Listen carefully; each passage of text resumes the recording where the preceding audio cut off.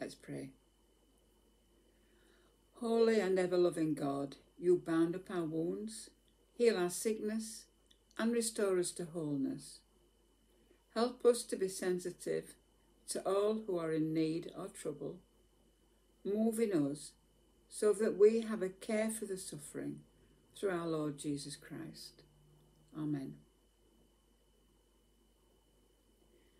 Lord, we give you thanks for all who have helped us during the times of our own struggles. We think of all the places in the world who struggle daily with the things we take for granted. Those who are hungry, those who are cold and homeless, those who are living and being nurtured through violence and war.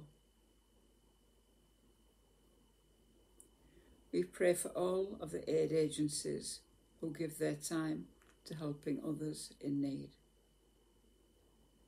Lord of compassion and love, deliver us from all evil.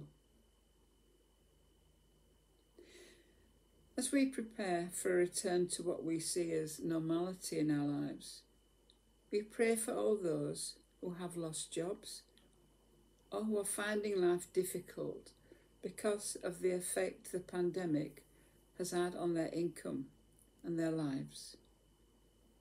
We pray for all those people still suffering from the effects of long COVID, and that a pathway to recovery can soon be found.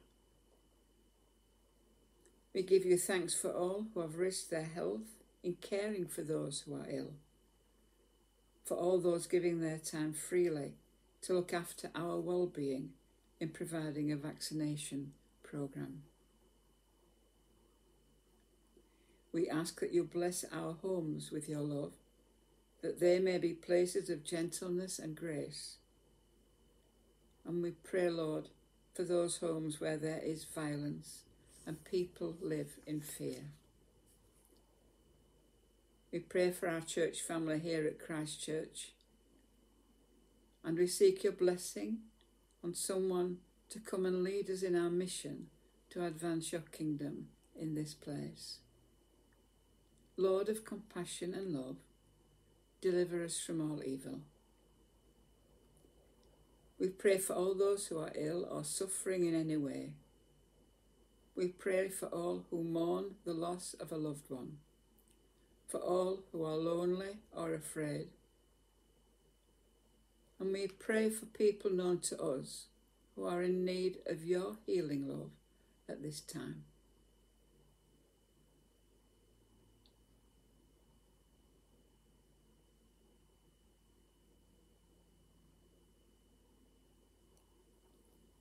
Lord of compassion and love, deliver us from all evil.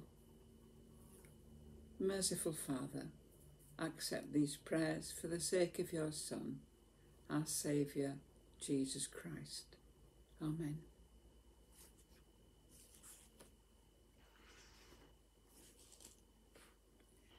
And now we pray the prayer that Jesus taught. Our Father in heaven, hallowed be your name.